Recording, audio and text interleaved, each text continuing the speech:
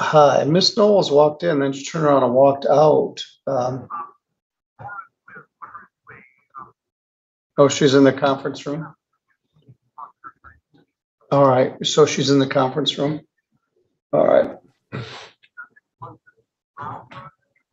I will in a bit. Um, Rhonda Ives is gonna zoom in. The problem is the room isn't, there we go. Here we go, good. All right, very good. Close the door for us. All right, thanks. All right. This is file 231148, People v. September Knowles.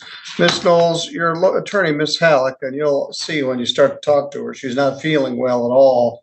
But because we have a hard time contacting you, I didn't want to move or adjourn this case. I was very pleased when I saw that you were here. I'm going to put you in a breakout room so you can talk privately with your lawyer. And when the prosecutor gets here, we will then address this case. Okay. So click the button that says join. Hello, David. I'm here for September Knowles, who's on the phone with Halleck. She's in the breakout room right now. And so for my purposes, the offer's been the same since day one. Well, she got arrested. I lodged her. The very next day, we did the attorney pretrial for September, in September. And we resolved all of her other cases. I gave her some jail time. I zeroed everything out that I could. She wanted to continue her plea of not guilty to this case. So it was set for last pretrial today. What is the offer? Disturbing the peace. And that was a very generous gift as it was. So to not take it is, I don't know the theory behind that. If the defense has a reason, I don't know it. But in considering what happened, the facts of that, and the affidavit is not very compelling. No, and that's why I thought. Well, let's wait. I don't want to do any ex parte stuff without him. Hello, Luke. What have you got? A salmon colored shirt with matching socks. Dave always looks better than I do. I didn't know he was going to be here. Yeah, well. It looks like it without opening them, which I'm going to try to do right now. It looks like we do have digital evidence. Melissa Dave is here to do the pretrial on September. It's going to take 60 seconds to close the room. There she is. Let's address the case formally. We'll just leave Ms. Knowles where she is right now for a second. Luke, do you need me for something? I had Antonio Tate on the docket, and I'm not. Check with Laura. I don't know. I don't think it's on there. Okay. See what the deal is. This is file 231148SM, People of the State of Michigan versus September Knowles. Mr. David Marvin, the county prosecuting attorney, is here. Ms. Halleck is feeling very poorly, and she's agreed to appear by Zoom, which we appreciate. Ms. Knowles was here a little early, so I put her in a breakout room so she could talk with her lawyer because Melissa wasn't able to be here. We were here earlier at the end of August, first part of September. Ms. Knowles again showed up on a wrong date. She got lodged, and I set an attorney pretrial for September 1st. We took care of every case but this one. We had some ordinance cases, some state statute cases. A number of cases were dismissed. Defendant continued her plea of not guilty in this case, and the matter was set for a last pretrial. The complaint alleges that on or about June 10th in the village of Centerville that the defendant did misuse a 911 telephone service for other than an emergency purpose. That's a misdemeanor punishable by up to 180 days in jail and a fine of up to $5,000. You're also charged with being a disorderly person at the Centerville Shell Mart, Johnny's Market. And that's a misdemeanor punishable by up to 90 days in jail and a fine of up to $500. This originally, I think, was in Judge Patterson's court and ended up in mine. Anyway, Mr. Marvin has indicated here that his offer is the same it has always been. Dismiss the 911 portion of this for a plea to disorderly person.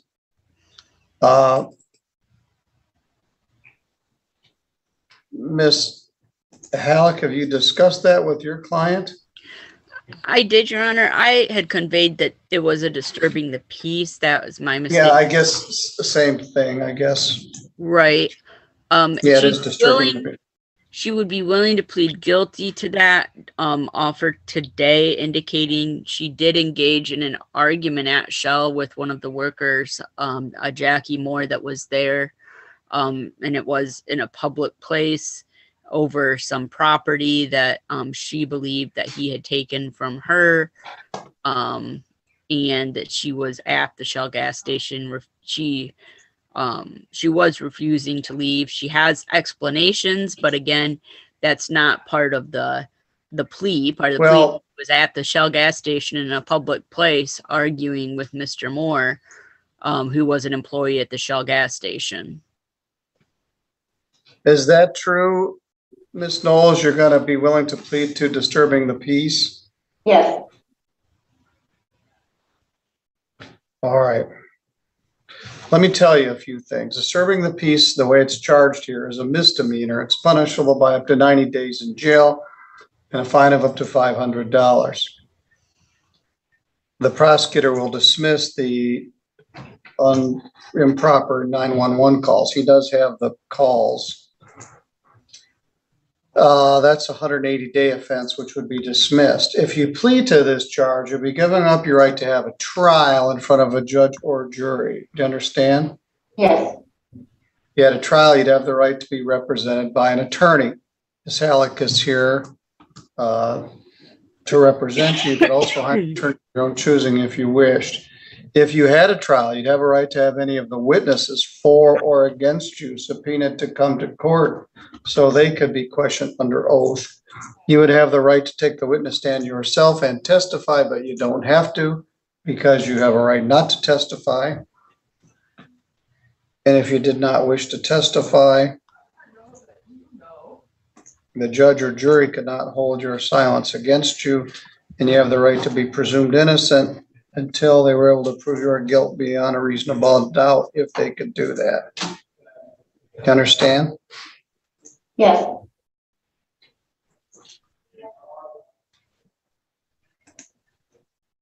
Mr. Marvin, you complete the offer, agree the offer is to disturbing the peace? Yes.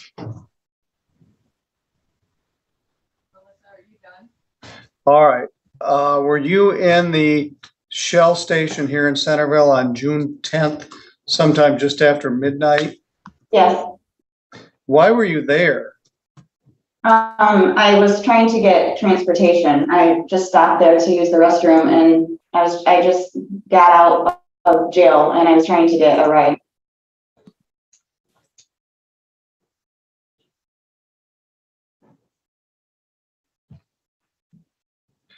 All right. And so what you got out of jail and then you went to the Shell station.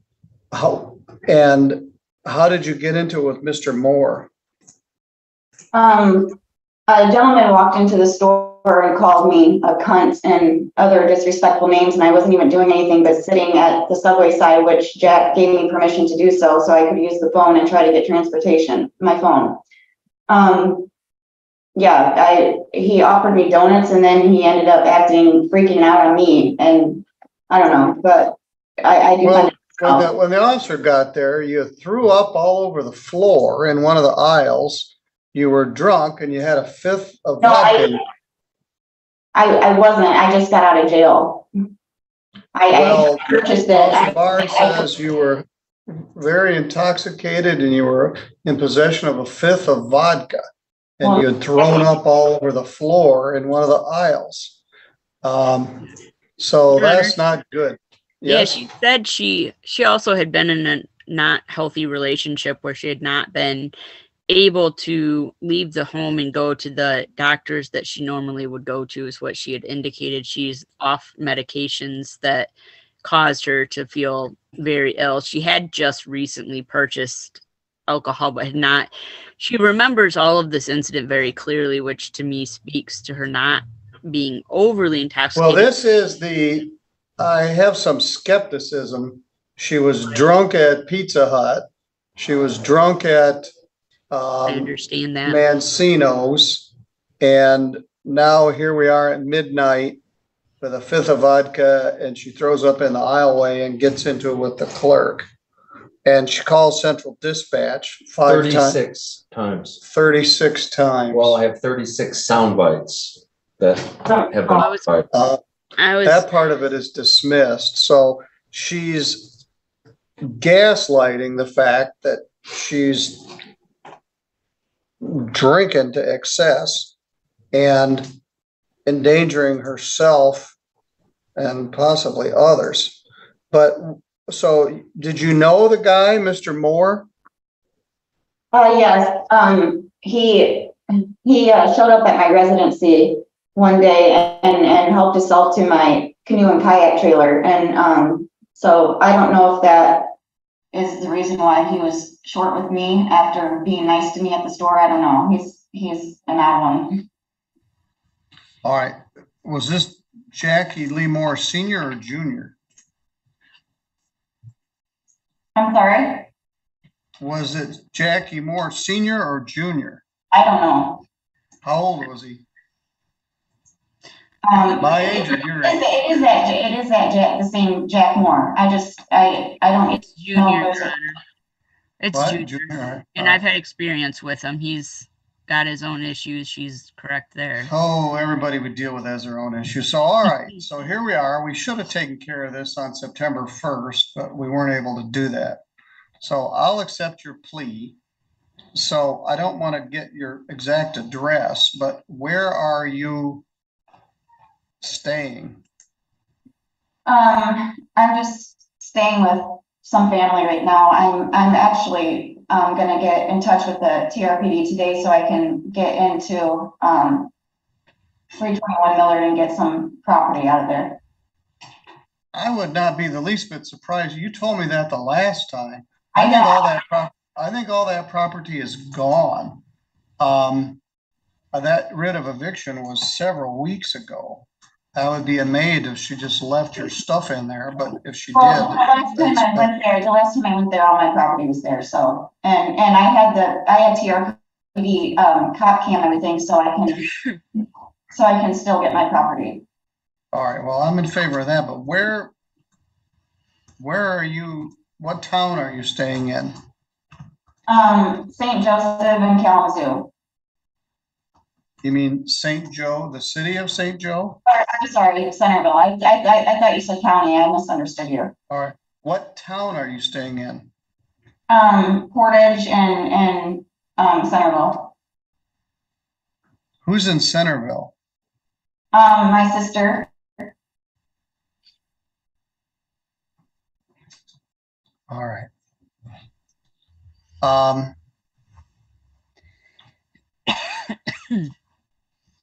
Mr. Marvin, you got anything to add? No, I do not. September, we're all worried about your status. You have that assault case where there was an allegation of very serious assault. Prosecutor's office is proceeding with that case. The defendant is in jail. It could end up in a trial. So on one hand, you're a key witness in one of their important cases. On the other hand, about twice a week, I get a complaint about you making a nuisance of yourself. And this is bad. But you just did about 4 days in jail.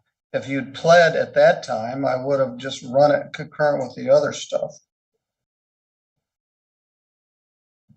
You already owe me $125 on October 5th on another case.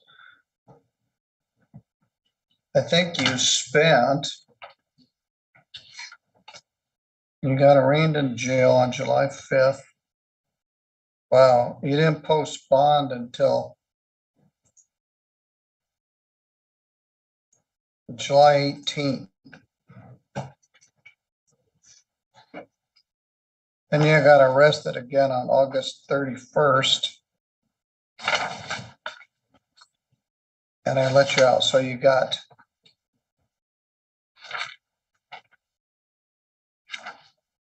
July 4th. So you spent 14 days in July and 1 day in August. So 15 days jail, credit 15, that ought to be sufficient. I'm waiving your fine, I'm waiving Melissa's attorney fee, although she certainly deserves it, particularly since she's very ill and she's here right now on your behalf.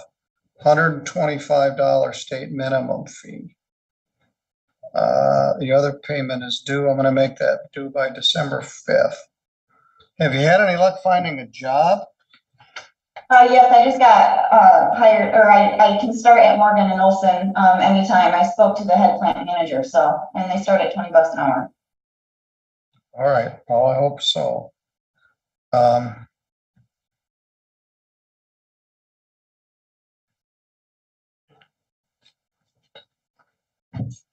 about, I don't even know what to say. You could use a probation just to help get your life on track, but these are minor offenses. And I'm gonna find you in a ditch somewhere, frozen or something. You just need to get yourself in order, and a fifth of vodka is not the answer to your problems. But you've already done 15 days in jail. I don't need to beat you up anymore for this. You showed up on time, which I appreciate. And so you owe $125 by December 5th. And you're barred from the Shell station in Centerville for 1 year.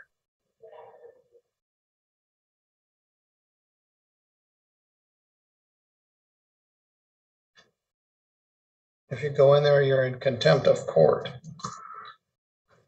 All right, Ms. Knowles, I wish you the best. I don't wish bad stuff would keep happening to you, but some of this are just bad choices that you're making. All right, you're free to go. All right, thank you. Thank you. Thank you a lot, Melissa, for your help. Thank you. All right, Ms. Knowles, you're good to go. Would you bring in Brandy Brown?